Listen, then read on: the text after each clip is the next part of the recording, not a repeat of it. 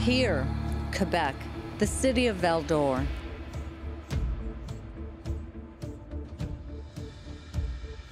Sindy Ruperthouse was 44 years old when she was last seen in the spring of 2014. Initially, she was reported as a missing person, but police authorities suspect foul play was involved. And although her body has never been found, Sindy Ruperthouse is considered to be a victim of homicide. Sindy grew up with her family in the First Nation community of Picogan, Quebec, but as a teenager moved away and throughout her life traveled and lived in other communities before disappearing from Val D'or. Sindy Ruperthouse lived her life to the fullest, facing challenges and overcoming fears, and was a champion for justice whose light was taken in the spring of 2014. Sindy's family is left to carry on the search for justice, determined to find her and the person who harmed her. At any time during this broadcast or afterward, if you have any information that might help solve the case of Sindy Ruperthouse, visit our website. Someone out there has answers. Our goal is to find them. Who is responsible for the disappearance and probable murder of Sindy Ruperthouse? Sindy had a heart of gold. Her mom, Emily Ruperthouse, knew early on that she was a natural caregiver. Elle était bien innocente. Eh bien, une enfant innocente, d'un enfant comme joyeuse, puis elle se faisait des amis. Comme qui était en grandissant, là, il voulait toujours protéger les jeunes. Un cœur d'enfant tout le temps, même en grandissant. Elle était sensible. Joan Wild, Sindy's baby sister, felt a close bond with her older sibling.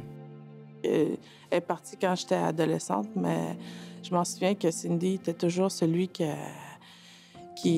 prenait soin de moi ou mes sœurs, mais j'en ai deux autres sœurs, puis il disait que Sindy, c'était ma préférée. Sindy's younger sister, Cathy Ruperthouse, remembers how sociable she was. Elle aimait bien écouter la musique, prendre un café puis jaser. Elle voulait savoir comment ça se passait dans la vie dans ta vie, c'est quoi les nouvelles. Elle aimait parler de n'importe quoi.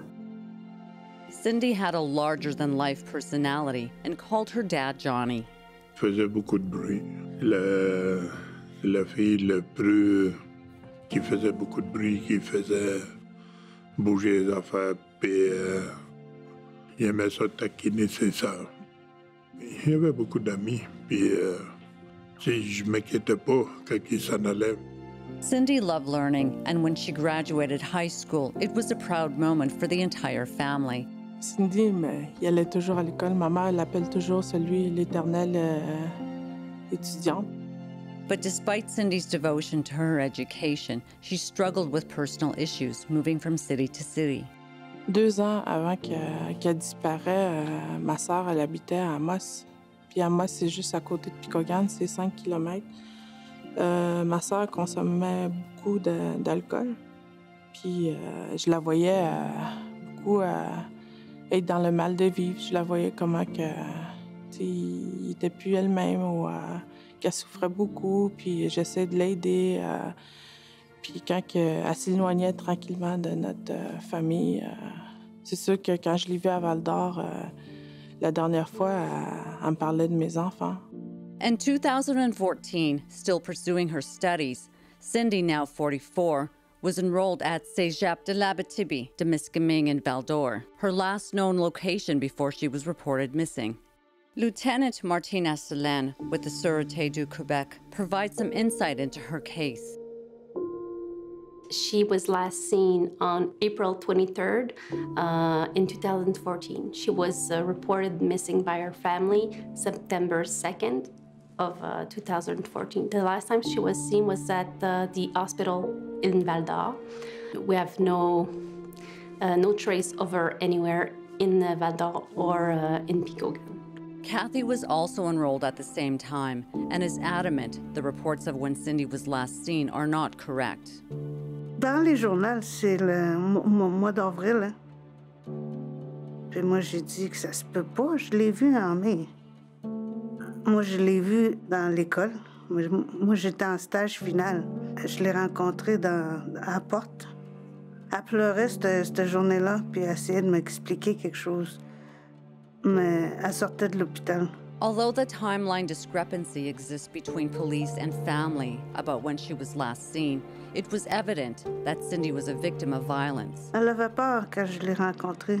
Elle disait qu'elle s'était fait casser quelques côtes, qu'elle s'était fait étrangler. On voyait les marques d'étranglement. Elle pleurait quand je l'ai vue. Before Sindy went missing, Emily received a desperate phone call from her daughter. Je l'avais parlé au téléphone, il m'avait appelé, qu'il voulait avoir de l'argent pour son chum. Parce que je pense qu'il était en prison. J'ai dit non, je ne paierai pas pour un homme qui te bat. J'ai dit, je n'ai pas donné 200 pièces. Il me suppliait, ma fille.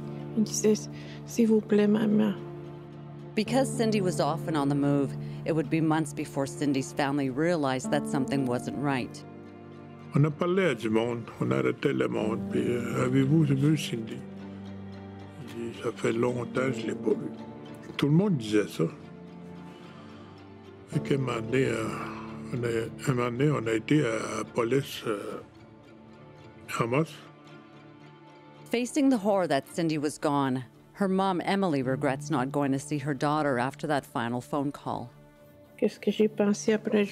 J'aurais dû y aller à Val d'Or, mais c'était tard, vers 9h30.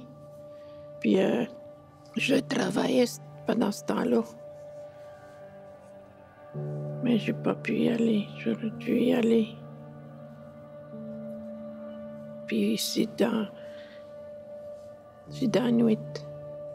As a result of suspicious circumstances surrounding Sindy's disappearance, the investigation into her case took a drastic turn for the worse. We did a lot of search from the police station at the beginning. The investigation was led by the local station of the Sûreté du Québec. Then it was transferred to the major crime unit of the Sûreté du Québec. And then finally, in March 2015, it was transferred to the homicide unit because there's element in the investigation that makes us think that it could be an homicide.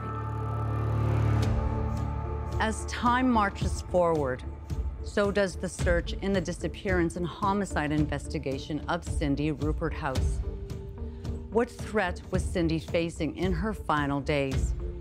Does an abusive relationship have something to do with her case? If you have any information, visit our website.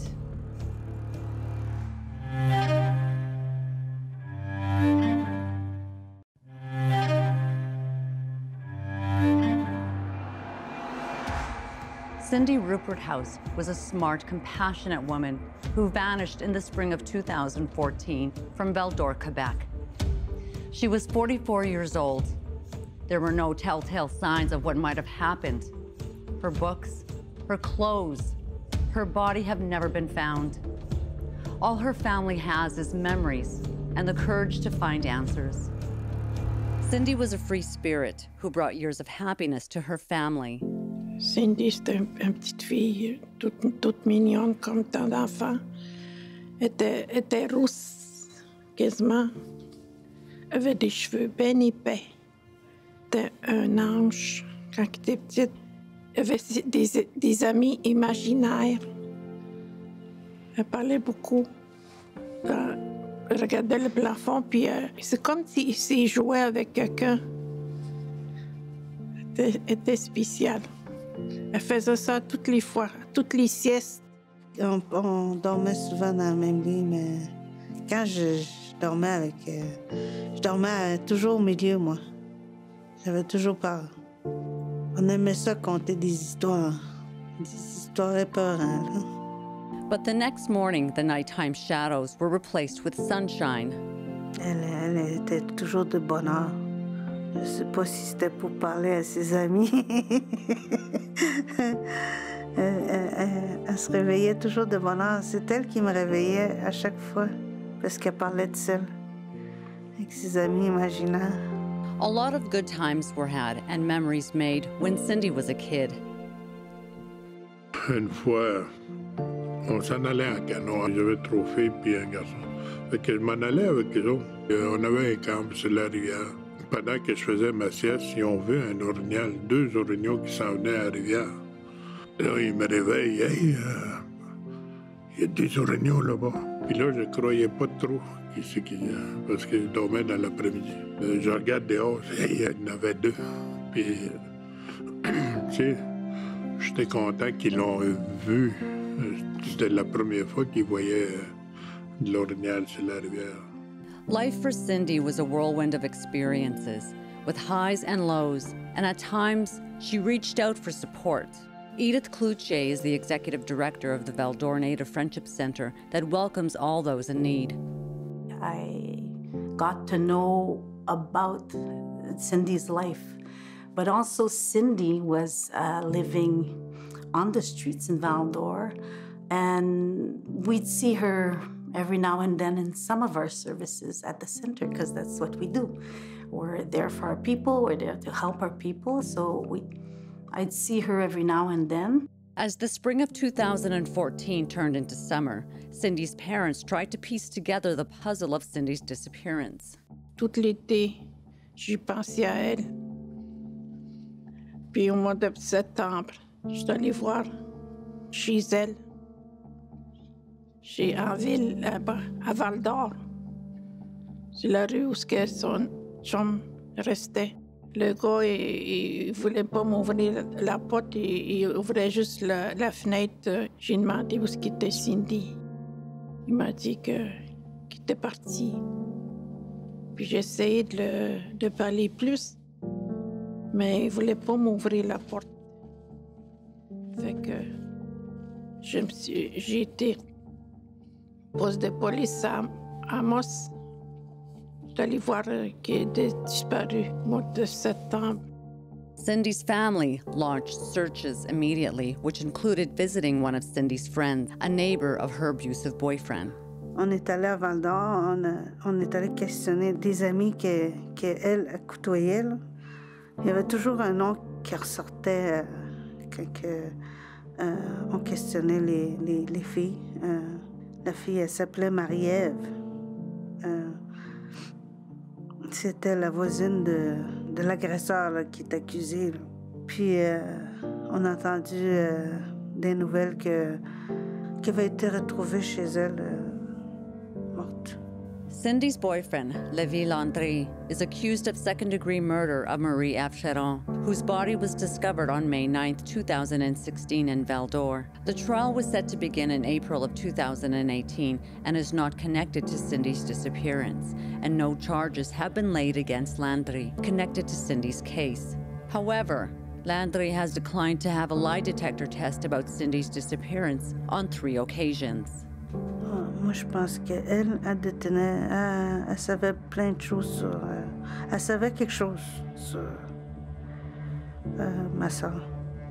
Je pense que ça fait un choc dans ma famille. Ça fait un vide. Il manquait quelqu'un dans notre membre de famille, dans notre cercle de famille. Il en manquait un. Puis je sais que mes parents ils ont cherché ma soeur partout. Mais l'amour qu'il y avait, ça se pouvait pas qu'il nous laisse comme ça. Sindy's parents live daily with the heartbreak of losing their daughter. J'ai arrêté de chasser depuis 4 ans, depuis qu'il est disparu. J'ai arrêté d'aller dans le bois. Bien des choses qui ont changé. On allait dans le bois en famille. Ça a tout changé dans notre vie parce que qu'est-ce qui est arrivé, puis en plus, on n'a pas trouvé encore. Ça nous a tout dérangés. Mais on n'en venait pas que ça arrivait à nous autres. C'était un cauchemar. Je demande souvent. Je dis souvent, dis-nous ce que t'es, Sindy. Dis-nous ce que t'es, à quelle place que t'es en ce moment. Dans ce monde. Despite the struggle of losing Sindy, Her family has never lost faith that they will find her. 2 rewards have been issued for information that could help solve Sindy's case through the Sun Youth Organization of Quebec and the Grand Council of the Cree. If you have any information about Sindy Ruperthouse, please visit our website.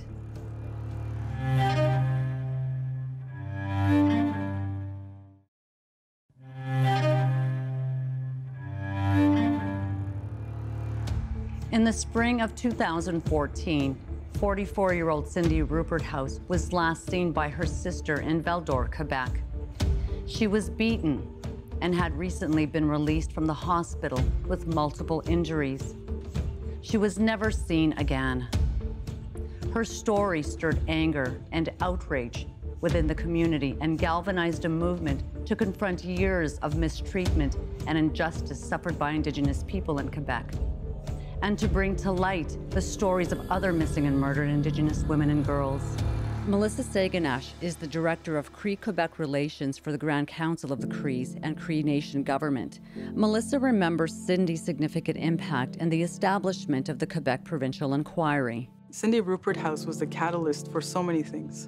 In October 2015, a group of women came out with their stories of allegations of abuse by police officers in the Val d'Or area. Originally, the story that was supposed to be was a story about Sindy. But as they began talking, they've started revealing bits and pieces of a story that wasn't planned. Sindy's family is proud of the legacy that she left in the wake of her tragic story. Je regarde au début, quand Sindy était portée disparue, elle était tellement... Qu'est-ce qu'on a ressenti, nous autres, notre famille, c'est qu'elle n'était pas importante, que c'était une autre autochtone, une femme qui est toxicomane, alcoolique, qui vaut même pas, je sais pas, elle valait pas la peine d'être écoutée, d'être sauvée. T'sais, elle se battait toute sa vie pour rendre justice. Regarde, aujourd'hui, sa vie a été sacrifiée pour rendre justice. Que je suis fière d'elle. Je suis fière de la femme qui est devenue, la femme qui est aujourd'hui, puis qu'est-ce qu'elle a laissé, les traces qu'elle a mis sur sa vie. While the stories and crimes against Indigenous women and girls garners more attention on the national agenda, at the grassroots level, families continue to mourn. I would say that the main challenge is always not having the answer fast enough for the family. Any parents could put themselves at their place. So it's very hard to not be able to give answers to parents like us who just wants to know what happened. And in this particular case, what is also difficult is we didn't find her body. Je m'imaginais la peur qu'elle a eue. J'imaginais toutes sortes d'affaires, tu sais, genre que quand elle s'est fait battre, si c'est comme ça qu'elle est morte. Je ne sais pas comment est-ce qu'elle est morte, on ne sait même pas comment est-ce qu'elle est morte, on ne sait même pas. On veut savoir qu'est-ce qui est arrivé, on veut savoir, ça va faire un apaisement, ça va soulager notre... Tu sais, tu t'endors le soir, mais tu sais pas qu'est-ce qui est arrivé, ta tête y pense tout le temps, qu'est-ce qui serait arrivé, puis nous autres, on part comme... On voit la scène dans notre tête, mais aidez-nous à faire placer le casse-tête de son histoire de qu'est-ce qui s'est passé, puis tout, qu'est-ce que vous savez, dites-nous-les. Ça fait tellement un soulagement, juste une affaire, juste une histoire que Sindy aurait faite, mettons, à juste savoir, mais il y a personne qui ont peur de parler. Sindy's parents agonize over the loss of their child. On va dormir, je dis souvent. Je leur parle. Je lui dis, bonne nuit, Sindy, je t'aime. Toutes les soirs, j'ai la photo. J'ai une photo d'elle. J'oublie jamais de dire ça. C'est pour m'aider à être forte.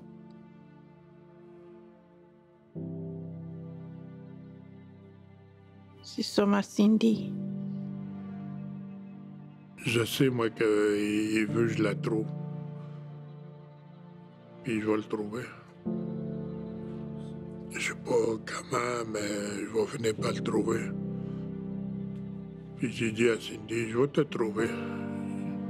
On a des stickers, là, c'est marqué, là. On traîne tout le temps ça. On est disparu depuis 2014. Mais on te cherche, on n'abandonnera jamais. C'est ça notre but, puis c'est ça qu'on va faire, puis ça n'arrêtera pas. If you have any information about the murder of Sindy Ruperthouse, visit our website,